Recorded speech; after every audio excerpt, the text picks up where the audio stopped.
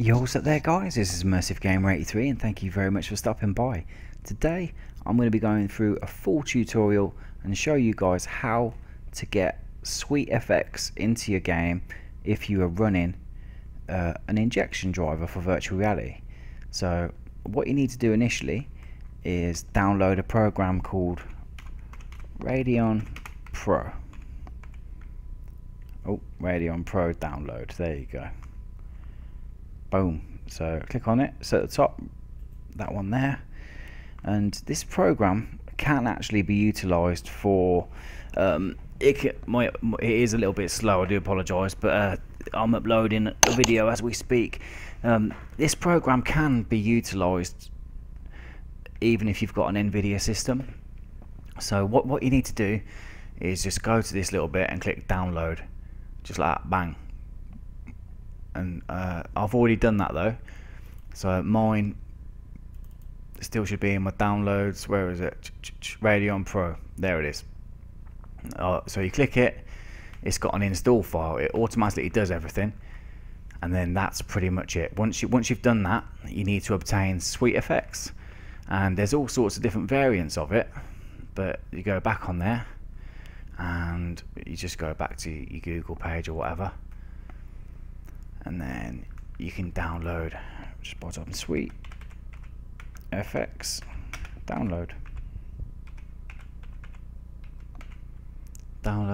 okay, sweet FX download, and there you go, download sweet FX setting database.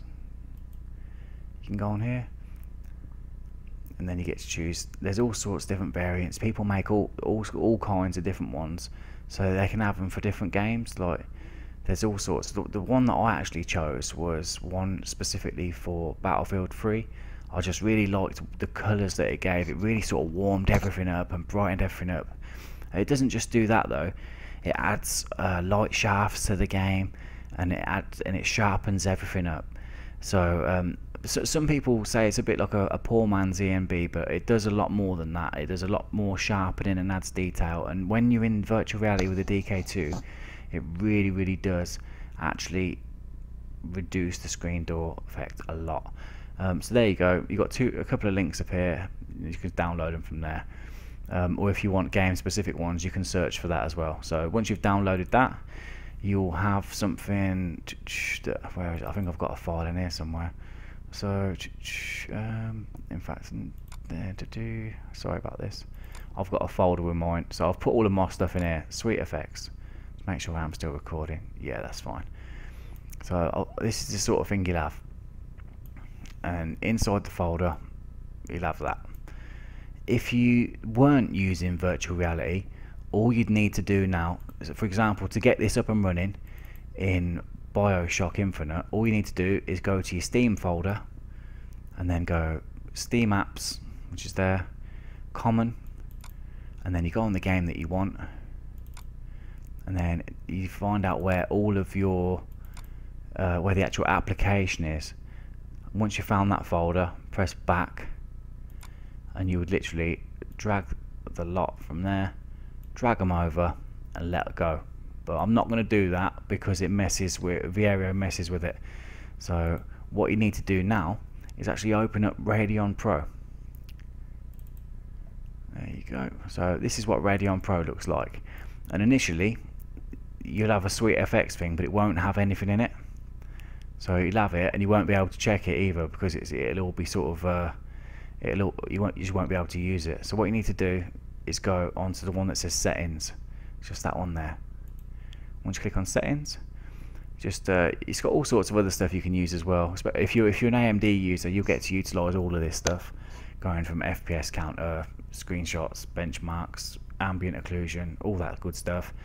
But if you're an NVIDIA one, this is the only thing you'll be looking for, sweet effects settings. So you'll check that. That'll be unchecked to start off with. So you've got enable sweet effects integration, and then you need to find the folder. So basically the folder where you've got everything on here. So mine is in my E drive, modded game, backup files, sweet effects, but yours will be wherever you want, wherever you've put it. So then you can go view contents folder, which is just doing there, and you can change it. So you can just add it, and then you just basically find the folder. So mine is in computer, E, and then game backups in there, and then I've got my SweetFX folder. So bang, once I've done that, press OK. It fills up on there, and then you've got your hotkey. So just highlight that and press the hotkey that you want to do it. So mine, I've got multiply button, but if you wanted to, you could have a number, numpad 9, you could have whatever. But I'm going to stick mine with multiply because I don't really do calculations on my gaming rig. Once you've done that, just press save. Bang. So now you're back to this one, and you can see you've got SweetFX over here, and then now you can choose which ones you want. So you can have Luma Sharpen, which is what sharpens everything up to make it look more sort of crisp. The Bloom adds a lot more sort of God rays to the game. And you've got your HDR, I'll highlight that one as well. That helps, makes things look a lot more sort of crisp. And then you've got Lift, Gamma Gain, Vibrance, and Curves. Vibrance, you'll see in a minute what it does to the game. I've done a little bit of a recording just to show you guys the difference between it, but all I'll say right now is if you've got a DK2, it really does help reduce any kind of screen door effect, and it doesn't really impact your system very much. So thing is, once it's open now, you need to open this one first. Okay, so once you've opened that one first, you need to keep this open. So it's quite a big window, you can't really minimize it either very much. So what I tend to do is just drag it down here out of the way, and it just lives down there happily. Then once you've done that, you can start your Vorpx. So, but before you do that, actually, sorry, before you start your Vorpx, you need to make sure your shit's already set up. So click on your Oculus utility, make sure it's set to extended mode, like that. Bang. That'll make sure that everything's in extended mode. And then, so now you've got your other monitor going on. Still recording? Yep. Yep. And so we'll drag this back down the bottom, and now you can start up Vorpx. That's fine. Yes. But see, Vorpx is in there now, down here in the bottom, it's working, but because you've got Radeon Pro open, you won't be able to change any of the files in here. So although you can see it is working, if I click on it, it doesn't really work very well. You can't really do a lot, and a lot of the time it'll crash, but that seems to have loaded up okay. But yeah, so if you just close out of that, that's fine. Then you go into your Steam, and literally you start the game, and it will load up, bang. And that is literally it. Once you've done it, you'll have your hotkeys. So you've got your hotkey, whatever you set it to, that's almost like your on and off button for it. And you'll see an example of me in a moment in game actually showing you the difference between on and off. Alright, so yeah, we'll be going through that just a moment, please. So I know that you guys, well, most of you guys would have already seen my first impressions of BioShock Infinite with Vorpx, but now I just wanted to talk about SweetFX, and this was just like the easiest. In fact, I'll just pause it a second. This was just like the easiest game I could show you, because I run it in a borderless window, and this game actually, well, SweetFX is quite difficult to capture. I mean, you can run it in a full screen, but you can't really record it. So this is just a way I'm able to show you. I mean, it's quite a beautiful game, to be honest, anyway. But this is just a way of me showing you what SweetFX can actually do to your game, and it doesn't impact the system anywhere near like an ENB would. So it's a bit, some people call it like a poor man's ENB. I think it's a lot more than that. I think it actually adds to it as well. The current setup that I'm running for it is the Battlefield 3 variant. So it's almost like over Bloom, do you know what I mean? But I quite like it, man. Bloom, I'm a bit of a like a Bloom, like Sunray kind of fiend, to be honest. I love that shit. It makes me think like, I just love that shit. Anyway, so without further ado, let's get back to the game, and I'll show you sort of a little bit about what it's saying. I mean, in fact, even in this menu screen, I mean, because I've got it toggled to a key, you can kind of see that the menu screens like actually sharpen up. It's on now, it's off.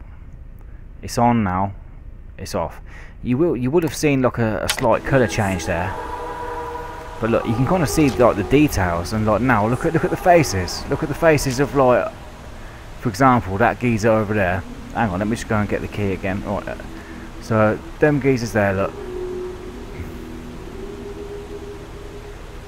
You kind of see that it's a little bit more sharp.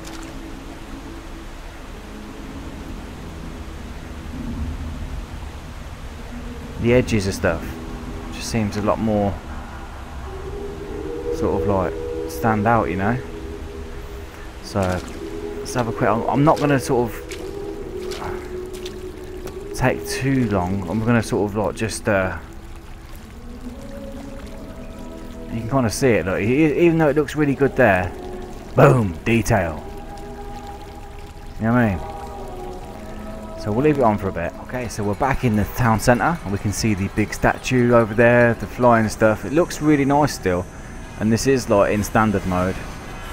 But if you just have a quick look at this now, I mean, to be honest, it just you can get more standard versions because it does really warm everything up a little bit. So let's have a quick look.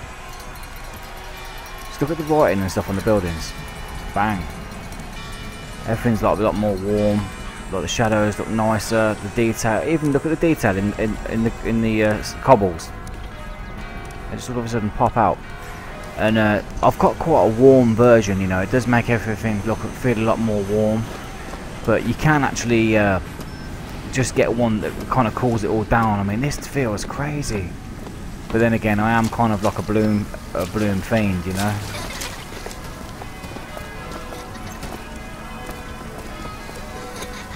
Same with this as well. I mean, all the edges and stuff just seem a lot more pop out, you know. Like, I don't know, it's just not really any of these soft.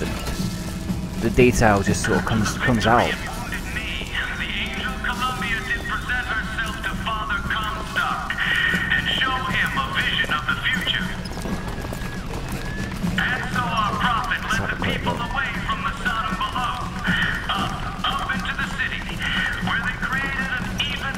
So it's on now, and then it's off.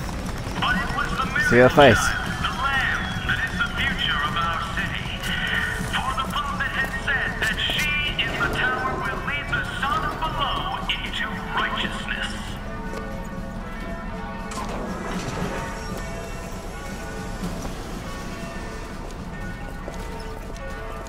All the walls over there, look.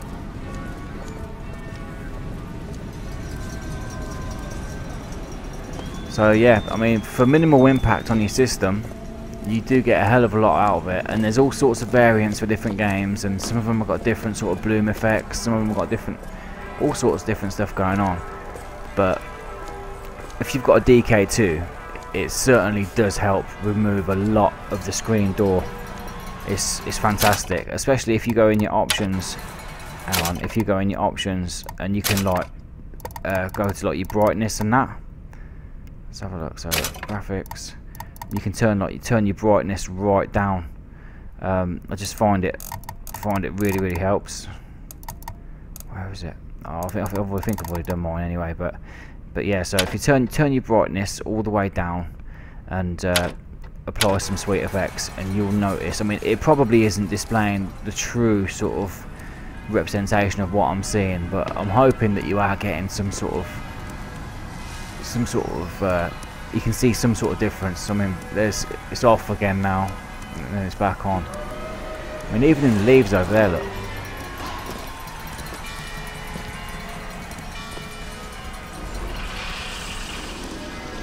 It's not just a case of like the colours fade, you know.